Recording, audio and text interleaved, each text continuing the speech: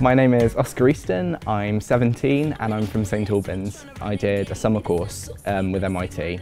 I trained in stage management and it was just honestly the most incredible summer ever. I learnt so much, not only just about stage management but about the industry and people in general, and it was incredible. It was really brilliant.